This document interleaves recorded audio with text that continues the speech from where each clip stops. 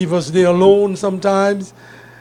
We like somebody from the who deal with the prison to come into a meeting with whatever committee it is.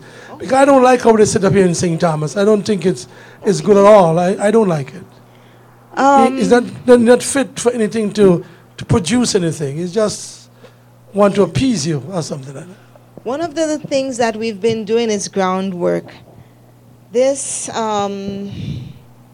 Monday, the new director, Director Mulgrave, and the new Warden Trotter, allowed us to come in to St. Croix and take a tour of the prison. They also offered for us to be here, to do it here in St. Thomas. Unfortunately, when I told them I was coming to St. Thomas on Wednesday, they said Wednesday, but I told them because of the way I was booked, and then when I get back, I have some other meetings. I told them I would not be able to do it. So they said for me to give them a date. So I come here to asking you, letting you know this, asking you, when can we have a date? Now, I'll tell you something. I'm new to the Virgin Islands. This year, August, will be my 6th year living here in the Virgin Islands in St. Croix. And I am somebody, when I live in a place, I need to find out all that I can about that place. I have some friends who live here in St. Thomas, so I used to visit St. Thomas quite a bit. And the problem for me is, the more I try to find out about the prison systems here, is the more I couldn't find out anything. Nobody's willing to talk. So the driver for 733V, Cherokee? Yeah. So can you tell me, also, like I said, I'm a Googler, so I Google everything. So I had to Google for me to find out what are the prisons in the Virgin Islands. I found out about BOC, and I found out about what they call a holding cell here in St. Thomas.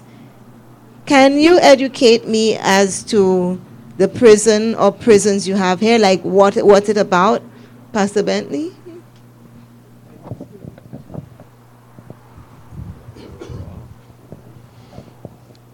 In the first place, in terms of a place to meet, it's very limited.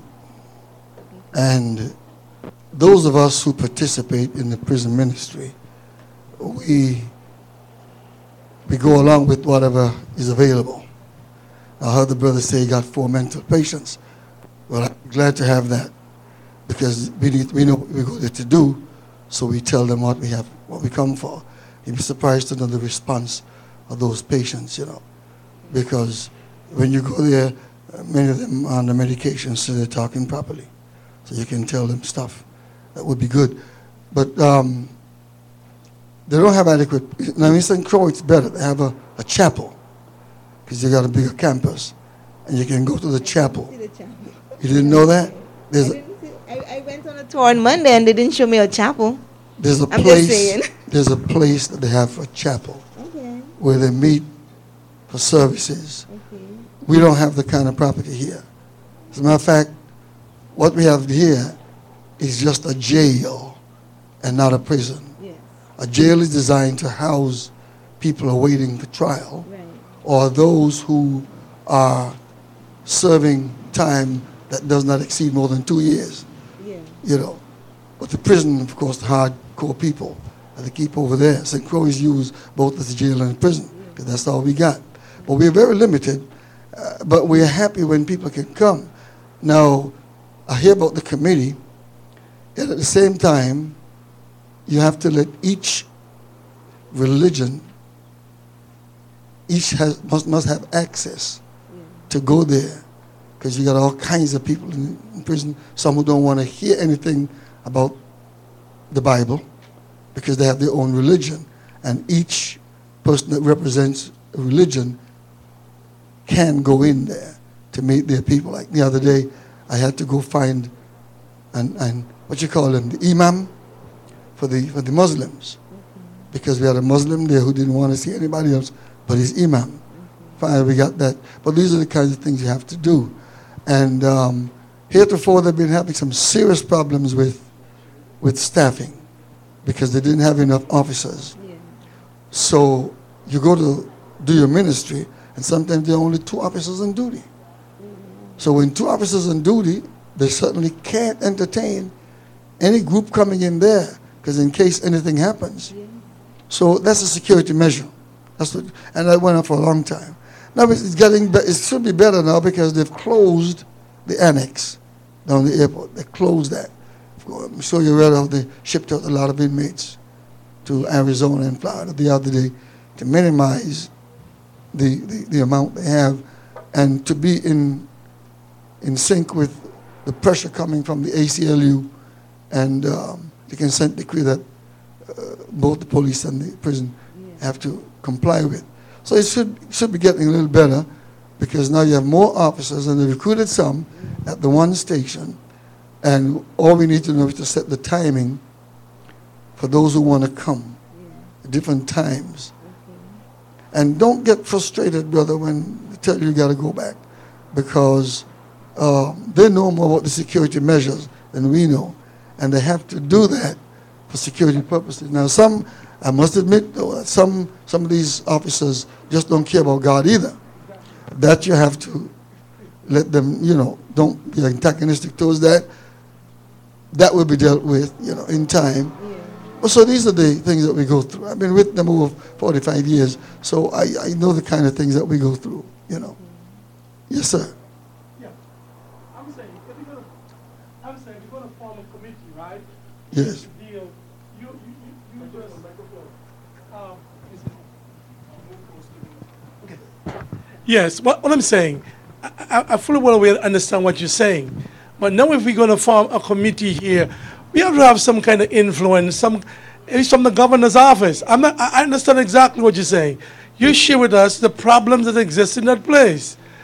If we are going to transform lives in the prison, we can't do it the way we are doing it. We got to tell the government they could create space. This is ridiculous to go down there in a particular place. If you're saying I must have 4 mentally ill patients, is that the mentally ill patient causing all this eruption in the place? It's the guys who thinking straight. So we're saying we just not only want to get some mentally guys to come into church or into any other programs we have. We want to be there at a particular time, and I think it's rude. How could I be coming over like some 10 years in prison, and one day I show up, and you tell me that you put the gym on my particular time? We don't even have the manners or respect to say that this is what is happening till I question the whole thing. Not only that, we got to pressure the government. You got to find a space that if you want to do academics, if you want to share lecturing with the youngsters, there's a good environment there. This whole big police place down there, they don't have extra, all downstairs instead of extra rooms about the place. Or No, we find something off the prison. They'll take them to the hospital, right? Some building around that area there close, bring them down into an environment, a proper environment for us. We should not accept it as a church. As a Christian community, we should not accept what they're dishing out there. We should protest this thing. Not saying about how they're doing it now is acceptable. It's unacceptable. And if I'm going to be on a committee dealing with that, I'm going to protest to the governor that is unacceptable, to the Senate is unacceptable, and to those who run that system is unacceptable. It's a joke. I think we're missing something here. We're missing something here. Number one, you cannot get an inmate to come to your class if they don't want to come. And most of the time, that's the problem. I'm not saying that. But I'm only saying that has to be a part of the equation so you can cool your temper down a little bit. No. It is not. That's not the problem. The problem is we need an environment that we are able to cultivate something. Whether it is 1 person or 100 person, we are changing. The environment, there's no conducive environment. There's no conducive environment for us to sit down with anybody to do anything constructive as a group. We need to tell them we need to have a place that is conducive for some kind of interaction. Well, let me just say some other problems that possibly would help you. The other problem is the Bureau has to make sure that inmates who are coming to any gathering don't have any beef with each other. Otherwise, we have chaos in the jail. So they have to secure that. It's a matter of security. The whole thing is a matter of security. And not even the governor could demand anything other than what security says. It goes, because security is important. And if you don't have the facility, that's the problem. And to move inmates from one place to another, that's a bigger problem. You cannot move them along, without having the proper security. So it's a matter of security. So when we go there, what I'd like us to do is to be thankful that we're able to at least go there and make contact with some people. You can't demand anything, because if you demand, they have a right to just shut down everything and say you can't come. Okay, all right. I've been only there 45 years. Yeah. Can you? Yeah. Brother, be careful to say that. They have the authority.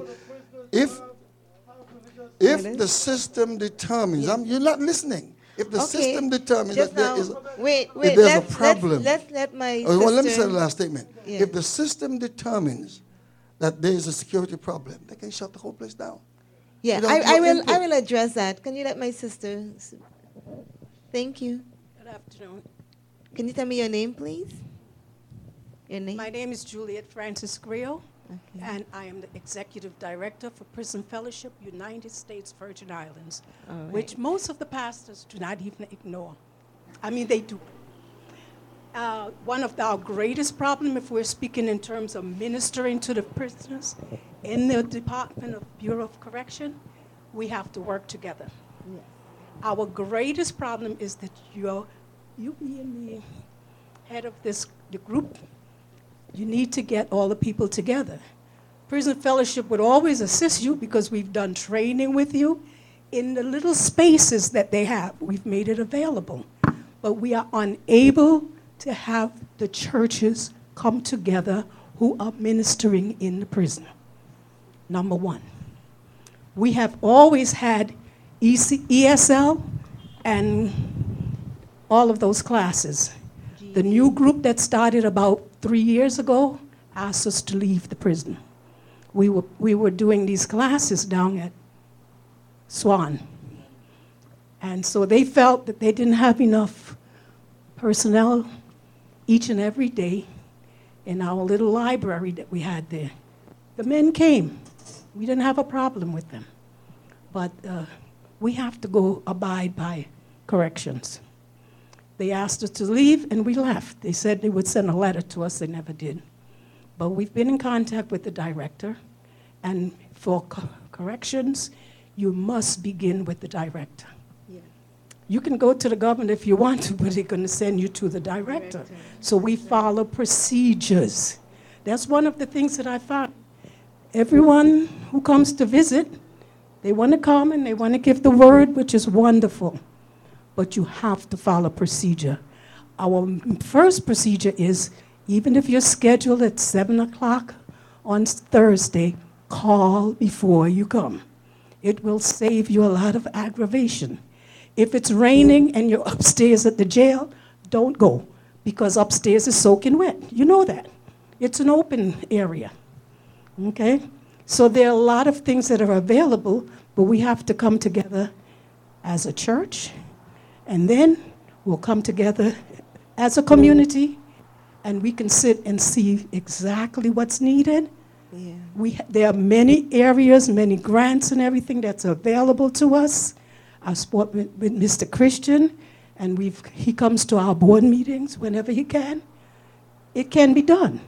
But we have to follow procedure, and that's one of the greatest things that I see missing. Thank you. Yeah, and like I said before, the director and the warden, they are trying to work with us, but at the end of the day, they have to ensure our safety.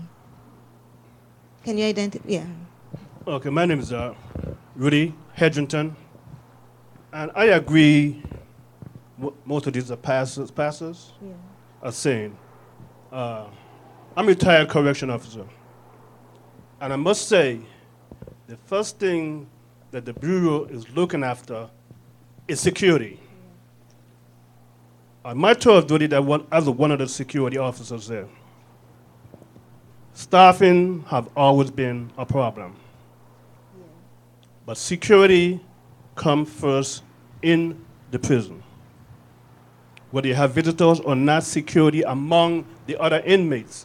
Somebody mentioned something about somebody having a beef with others. That's one security area that we have to look at. When you have visitors coming in, whether it's the ministry or we have visitors coming, at one point it used to be contact visit. That was a very tense situation when you have people coming into the institution and actually making contact with the person there. People were smuggling dope within the food, within drinks and different alcohol beverages were bringing in. So when it comes to that institution, security is on the top level. Keep in mind also that they're understaffed. I heard them talking about recently about pay. The officers also are underpaid. When the prison system was built, I don't think they had in mind of having like a chapel or area more secure that the gentleman here, I think he's a pastor, was talking about, that the church could come. I don't think that was really in mind. So they don't have, right now how the building is built, it's not really secure for that purpose. But we try our best when the different churches are coming. I haven't been there for quite a while now, so I don't know how they're conducting it now. But usually they have officers there, and they also have cameras there for anything that happened at that particular time. They can, every officer will respond, will secure the area wherever they're working. Every area, every officer in that institution will respond. We try to accommodate anybody coming there, any of the church coming there into the institution. But like I'm saying, security is the top of the level there. The other concern, Pastor Bentley, I've worked there when he came to the institution. Keep in mind also, we're talking about some of the inmates that are always scheming. You may have inmates coming there to the service, not because they want to get the word. They have a beef with somebody else they know is coming. So we have to be aware of that also. We had a young man there, and I'm going to call his name. He was there to just about every service that were coming to the institution. He was even given privilege to go out to worship. There was an agenda.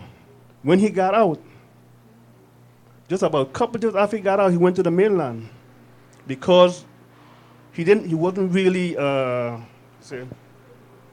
conform or inform. Okay, he got into something up there stateside, and he was shot dead.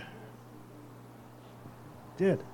But what I'm trying to say, security is The key there. And when the institution was built, how it is right now, as the pastor was saying, to be more conducive as to having that service, we keep in mind that it wasn't built that way. We have to find some way secure now for their safety and anybody who's coming into the institution. So safety is at the top level there. And I wasn't aware when you mentioned the annex was closed. I know the prisoner went to the mainland, but I wasn't aware of that. Okay. So Yeah, thank you for that. Ms. Grill said something that was very important, and that is what we're trying to do here today. We're trying to establish a committee so that we can work together, wherein we can go into the prison. You see, when I meet with the director again, I need to be able to say, okay, These are the committees that we have in St. Thomas and in St. Croix. These are the folks who will be coming in. These are the things that we'll be able to offer to the inmates. Okay, so having said that and rounding up, because I really appreciate that you left, I really appreciate that you left your jobs, and I know I have to let you get back. But I'm going to round up now. I need a head, an assistant, and a secretary, please. So that, and then also a date that we can reconvene for us to figure out how can we go into the, okay, so a part but not the head. Not the head. The assistant, secretary, just a part. Okay. You know, I always want to try and get you to be doing something. Okay, anybody else? Pastor Bentley? I was going to suggest that since we have the prison ministry already led by this lady and have a committee formed, let's not try to reinvent the wheel, but ask people to work through the committee. Yeah, that is one of the things we've been So saying that- here today. Yes, so that we can do more, Yes. you know, and hear more. So when you call a meeting, you send letters out to all of us so that we can be attending the meeting. But they're already functioning. How do you feel about that? That's more work. No, because if you got people working with you, you see less work. Yes. But we've been, since 2002, we've been trying to gather everyone together. It's Well- not that they don't respond. Well, let's do but it- you let's- know, now and again. Let's carry on from now. So, are you willing for us? Always willing till Okay. I stretch out. I'm willing. Okay, Well, good. you know, I wanted to say something to you. Yes. In reference to what the gentleman Mr. said. Hedrington? You know, same sort of thing we had at the prison in St. Croix. We were able to get all of the community to come together with us, and we asked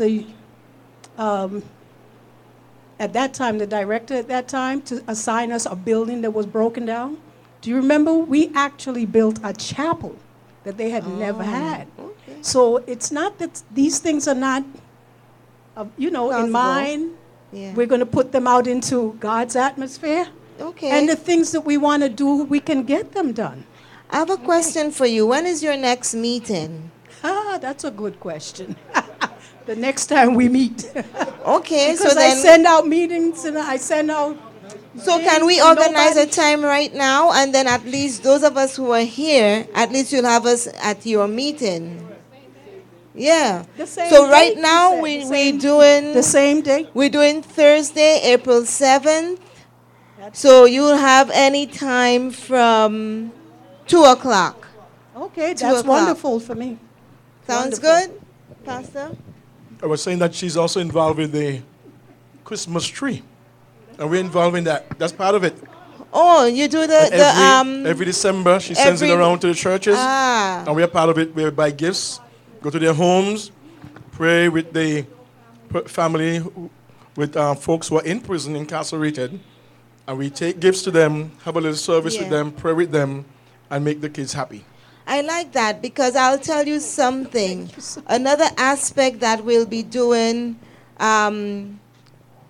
you see, okay, we had the luncheon, and that one was to get all the religious folks on board.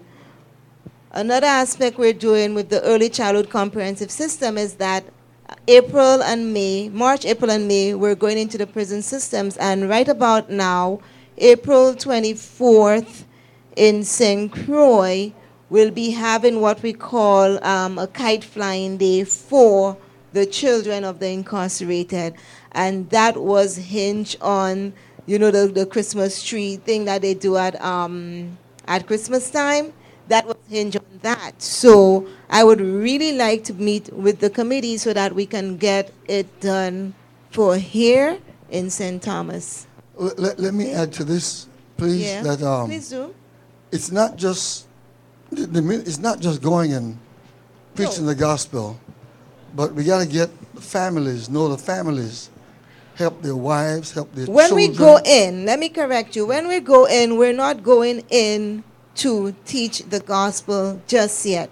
We're going in, right, to address the needs that they have, such as education, okay? Because we need to be able to educate them for them to be able to educate their children. The way our synopsis read is also to ensure that there's not a re-entry. All right? Now, a lot of them re-enter simply because when I come out, I didn't know where to go. I was so confused, right? So now we need to also be able to, in their reformation, be able to reintegrate them into society. So that is how we're going in. We're not going in with ministering unto them. That's why we have all these different churches. You know, if I am Baptist and you are Seventh-day Adventist, I will tell you, no, your right day is a Sunday. And the Seventh-day Adventists will say, no, we're not, No. that's not what we're touching. For that. It's designed for that. The Right? program is designed for that. The committee that we're establishing is designed for that. But the point right, but that's not what we're doing. We're going in to re-educate for re-entry and reintegration into society. That's what we're going for. The gospel is a part of the re-education now. So let me just make that clear. Yeah. The gospel is a part of the re-education. Now, what I'm saying is that we need to show interest also in family outside that need a lot of help. Are these children, are the inmates need help? Yes. We got to show interest in trying to get businesses interested Yes. to employ inmates when they come out. Right. And there's some programs going on in the prison itself. They're preparing them for this. Right. Oh, we got a rigid program, but we're saying we must be open to all of this.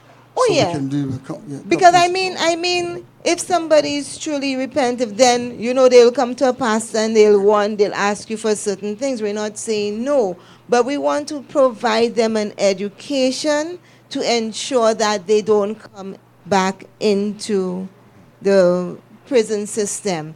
Because one of the things that I found out on Monday is that 80% of the prisoners that they have, and that includes those who were sent overseas, this is maybe like the second and third and fourth time and up into coming back. Yeah. Yes. Good afternoon. Name, please. Clarence Payne, former Senator Clarence Payne. Oh, I know Miss Griot for many years, and her and I used to work on a Virgin Islands prison project. And if the pastors here don't mind, I would like to volunteer to work with Miss Griot as her assistant, if that's available with you, pastors here. Yes, I'll be more than glad to be as assistant to Miss Griot if the pastors see that being okay. We have Thanks. a sign-in sheet. If you could sign in, that would be awesome.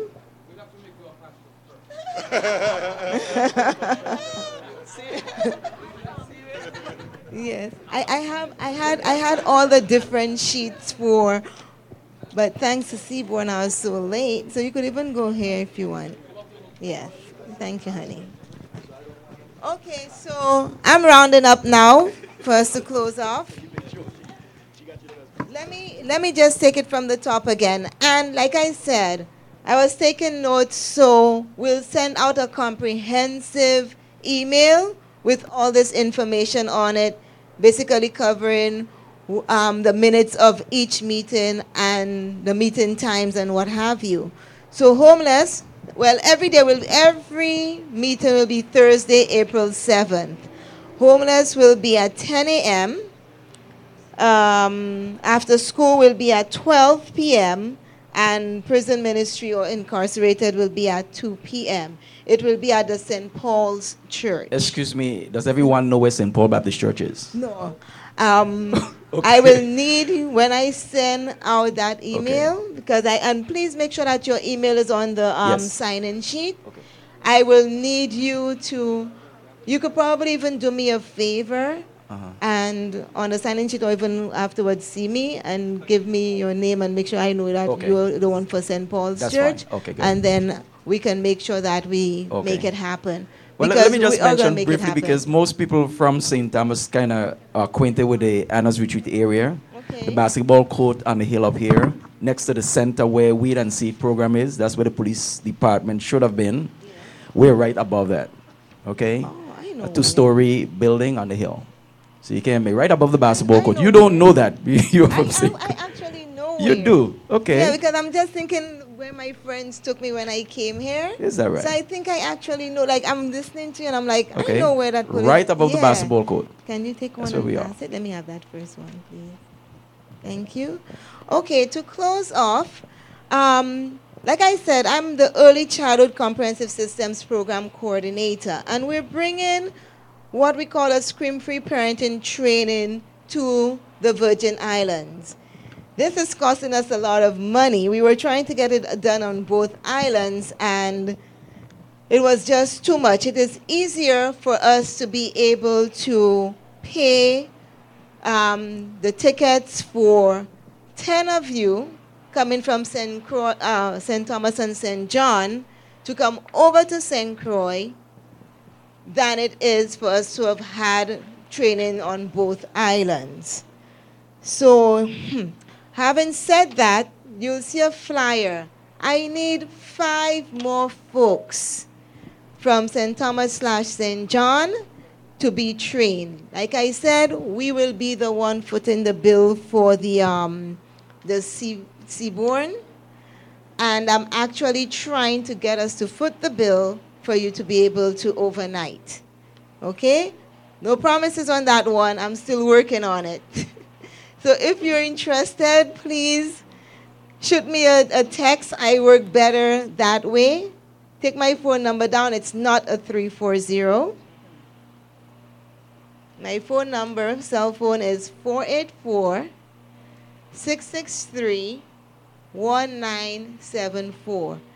I need 5 more folks. The first 5 I get, that's who I'm going with. 484-663-1974. Shoot me a text with your name, your affiliation, your affiliation, and your date of birth. Because like I said, the first 5 I get, that's who I'm going with. Right, Pastor George? And if you want to know, it actually gives you, let's say, like if you have a degree already, you actually earn 14 hours of continuing education credits or units for either in counseling or social work, whichever area you're in. You get a kit. The value of the kit is $300, $295, right? That's the value. You will be getting that kit for free. When you get that kit is already equipped for you to begin parenting training in your churches, in your schools, wherever it is you are, immediately. So as soon as you come to St. Croix, you receive the training, and they have a beautiful certificate that they give you with your name on it and everything. Yes, ma'am. Pardon?